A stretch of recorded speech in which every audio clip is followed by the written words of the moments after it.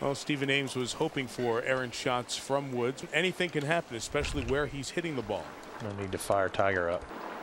I think Tiger might be a little annoyed at the comments that Stephen Ames made about his play so far this season, with 2 wins to his credit.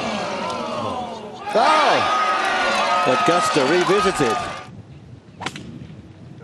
That's the 5-wood. It's downwind, and Manny's hit it pretty well, and it's on a good line. I love his mannerisms. I mean, to get that power into that shot from that rough is incredible. 253 yards that was, folks. Well, that was right at it.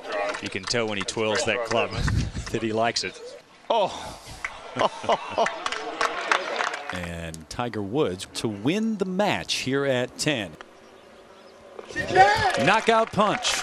Woods not only survives and advances, but basically destroys Stephen Ames today. 9 and 8.